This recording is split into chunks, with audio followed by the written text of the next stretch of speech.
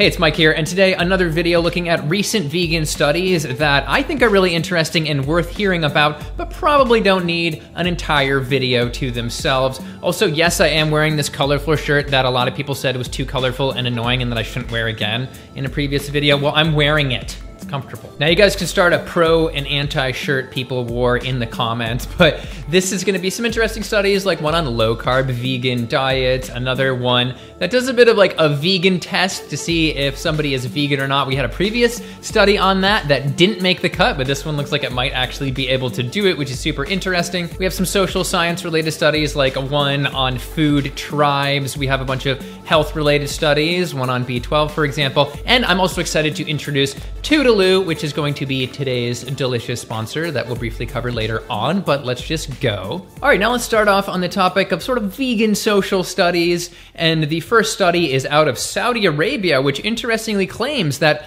5% of people surveyed identified as vegan. Does that mean 5% of Saudi Arabia is vegan? I don't know. That would be pretty crazy. About 8% identified as vegetarians, but in terms of those vegans, I mean, it shows that masculinity is especially associated with meat over there, because 80% of these vegans were women and 78% of them were young people under the age of 30. And then they asked why people decided to adopt their specific diet. And for the vegans, the number one was actually animal ethics at 37%, but that's a little bit misleading. If you add health and weight loss groups together, you reach 50%.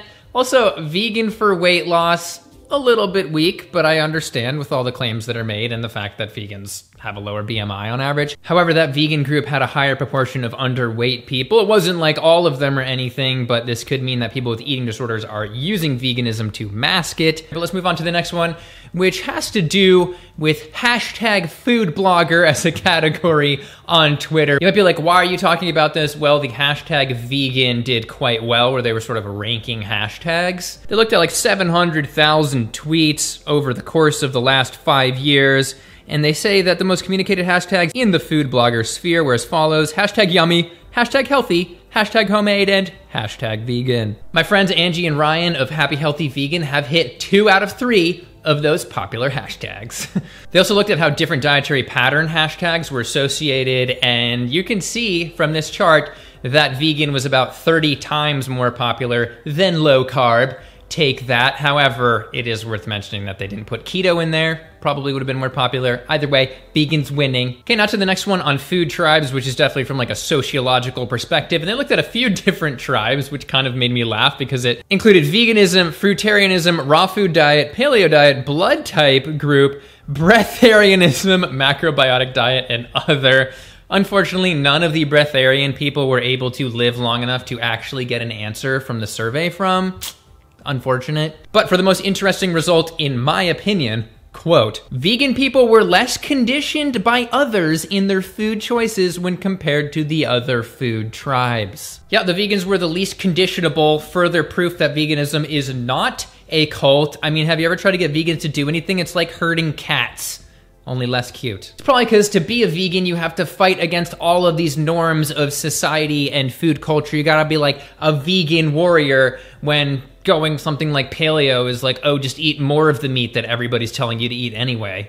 Conditioned. All right, next up, we got the health topic in general here in a bunch of studies, the first of which is a B12 level study from Norway looking at vegans and vegetarians. The results were, quote, B12 status were adequate in both vegans and vegetarians according to the CB12 indicator. However, 4% had elevated B12. And because most people probably aren't aware, CB12 is a sort of combined index of B12 status considered to be better. It looks at total B12, holotranscobalamin, and homocysteine, and adjusts for age and folate status. Other connected markers like methylmalonic acid were not different between groups. Anyway, this adds to the recent growing body of studies showing that vegans do not have lower B12 levels than other dietary groups. All right, now it's time to take a quick break with our sponsor for today, Toodaloo, which is a super adaptogen-loaded, eco-friendly trail mix and a bunch of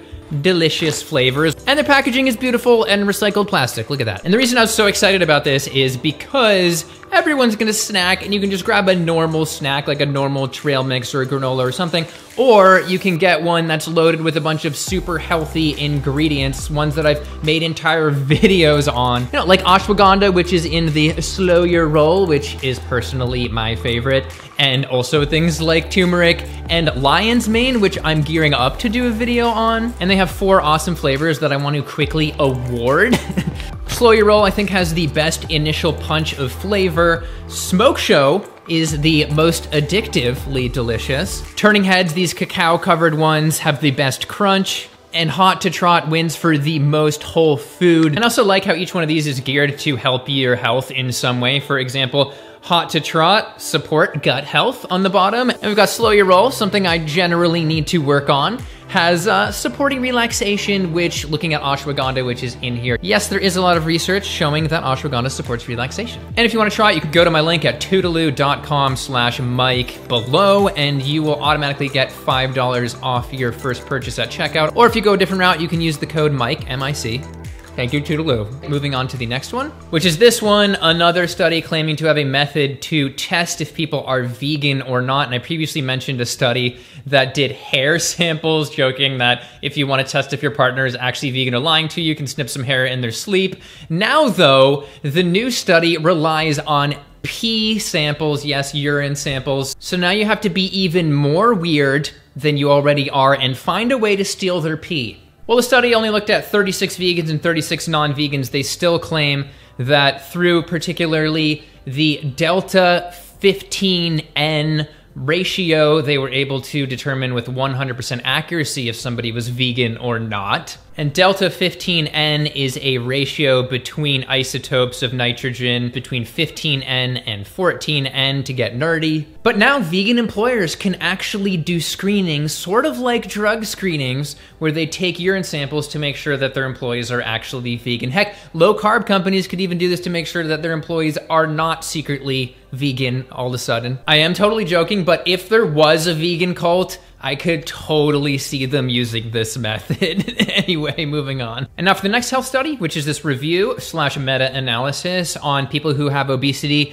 and insulin resistance being put on plant-based diets. We're talking 6 studies, most of which are randomized control trials. And the findings are, quote, in obese individuals with insulin resistance, a vegan diet improves insulin resistance and dyslipidemia, except for triglycerides. I'd have to do a further investigation to figure out what's going on with that triglycerides, but obviously we see a great drop in LDL and on and on. So let's move on to the next one, which is this study, another review on peripheral artery disease, which is really just reduced blood flow to the limbs due to the narrowing of arteries in general throughout the body. The study investigates different diets and their effects, and they have a whole massive section on plant-based diet. It includes vegetarian and vegan diets, and they open with, quote, adopting a vegetarian diet or completely avoiding proteins of animal origin, as in a whole plant-based diet, have documented protection against the development of major cardiovascular risk factors with a modest increase in longevity. And one topic I haven't specifically looked in that sounds interesting, they say, quote, an interesting and relatively new aspect is the effect of a vegan diet on adipokines, which have been observed as a promising target for counteracting the metabolic syndrome. For those that don't know, adipokines, aka adipocytokines, are cell signaling molecules produced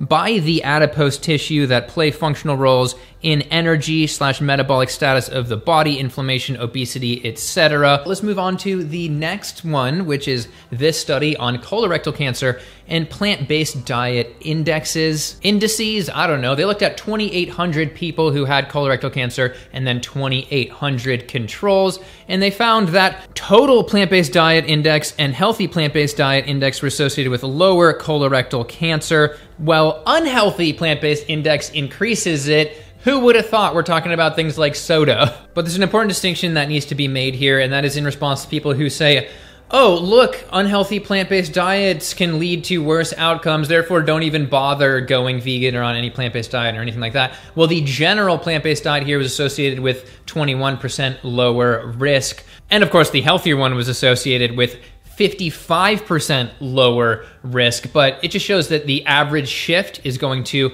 lead to a beneficial result, lower overall risk.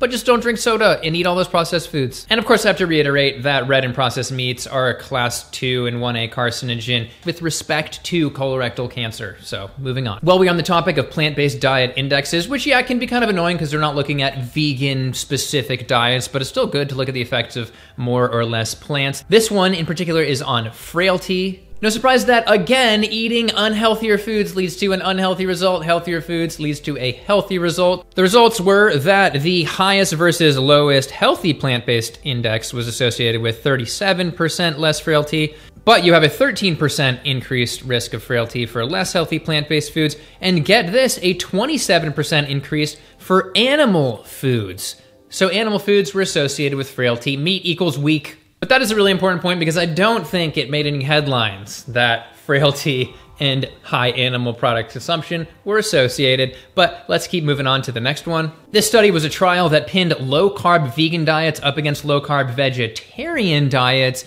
and it was 3 months long. It wasn't the longest one in the world, so it's not a surprise that we didn't see dramatic differences between the two. They say, quote, low-carbohydrate vegan and vegetarian diets reduced body weight, improved glycemic control and blood pressure, but the more plant-based diet had greater potential reduction in greenhouse gas emissions. We'll get to the environmental stuff in a bit, but they said that it was similar between groups in all of those things, but it is worth mentioning and distinguishing that the vegan group had a statistically significant higher level of weight loss, even though it wasn't like a huge magnitude of weight loss. So who knows, if the study was longer, that could have become more exaggerated. But I think it highlights that low-carb vegan diets are a great alternative to people who are trying to just go low-carb in general and thinking they need to slam down the meat and just blasting their LDL levels through the roof. But as promised, to the environmental studies. We just have a couple here, and the first one is interesting from Italy, in particular, Roman school lunches and their environmental impacts, looking at different dietary patterns and different really school menus. They open with, quote, the food system is a primary sector of the economy that accounts for 34% of total anthropogenic greenhouse gas emissions. Of course, anthropogenic meaning created by humans. It's funny because toward the beginning of the study and at the end of the study, they highlight that a more eco-friendly planned omnivorous diet would save greenhouse gas emissions,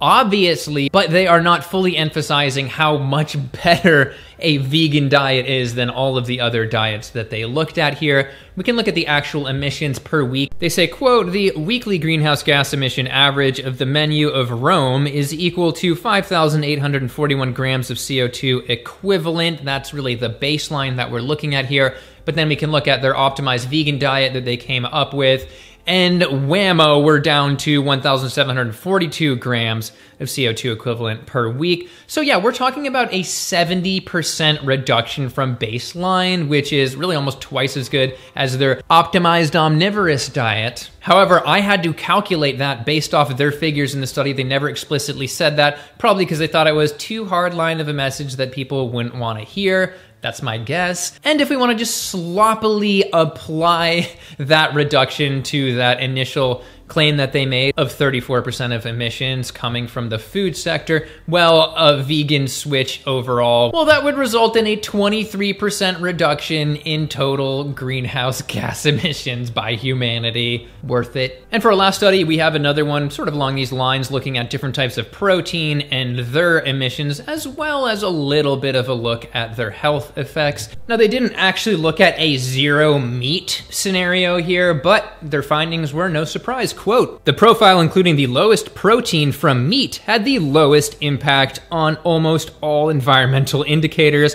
and had the lowest long-term risk. And they have some interesting charts that show, which types of proteins affect which sectors of the environment the most. And they also say, quote, we found that the protein profile with low contribution from meat has great potential for human health. In the end, we don't really need to summarize or reiterate anything too much. I was definitely surprised that it's possible that we have a 100% accurate vegan test. I definitely want to just give it out to people that say they're vegan and not vegan and just see where they land, see if it would actually work. I'm also happy to see all those other trends, and let me know down below what you think about these, or any studies sticking out to you, anything that you want me to do a full video on, like, for example, those fat-based cytokines and their effect on health and metabolic syndrome. That could be interesting. And finally, once again, thank you to Toodaloo for sponsoring this video. They're a delicious way to snack and get your adaptogens at the same time. Snack adaptogens? I don't know. Is that catchy? No, it's not catchy. But if you want to try it, you can of course click the link below and get $5 off your first one.